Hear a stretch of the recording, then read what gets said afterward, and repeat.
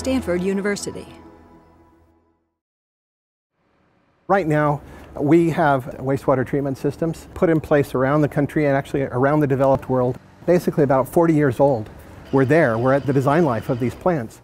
Today we need to rebuild all of that, overhaul it all, and we're facing a set of completely different constraints. We now are worried about water scarcity, we're worried about energy. The question is whether we will rebuild them using the same technology that was been used essentially throughout the 20th century, or whether we will innovate and try some new things, like this system that we're testing at the Kotiga Center. Well, this is a revolutionary new process to better meet the sustainable needs of the future. Traditionally, we use energy to supply oxygen for wastewater treatment. And that's the drawback. That takes a lot of energy. We now have a new technology that hasn't properly been tested at a large enough scale and needs to be scaled up. It's an anaerobic technology, so no oxygen needed. Very little biomass is produced through this technology compared to the aerobic system.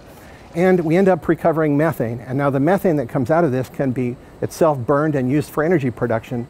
It could make a wastewater treatment plant go from being a huge energy consumer. A wastewater treatment plant is often one of the biggest energy consumers in a city, to being a green power plant.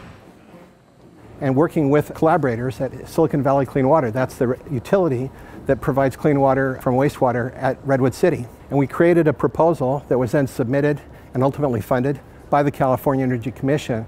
This allows us to then scale up the system we have here at the Kotiga Center and make an even larger version, and it will be the largest in the world when it's completed. We're at the Silicon Valley Clean Water Wastewater Treatment Facility in the end of Redwood Shores, right on the San Francisco Bay, south of San Mateo Bridge. And right here is our site for the Stanford Safe MBR project. The Kotiga system, we're operating at a scale of maybe 10,000 gallons per day. When we move to Redwood City, we'll be going at double that scale, so about 20,000 gallons per day is what we'll be treating.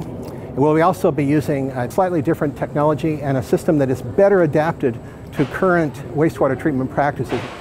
What we have to do is to prove to people that this works. We have to prove to the Environmental Protection Agency, the State Water Resources Control Board, that this system is as good or better than the current systems. So if this technology pans out, it will greatly reduce the amount of energy we use. It will also decrease the amount of solids that we have to haul off at the end of the treatment process. Sustainability, resource recovery, climate change, all those factors give us the impetus as an industry, I think, to look for other alternative means of treating the wastewater to a high level. I think this technology, as well as others, can really help us in that direction.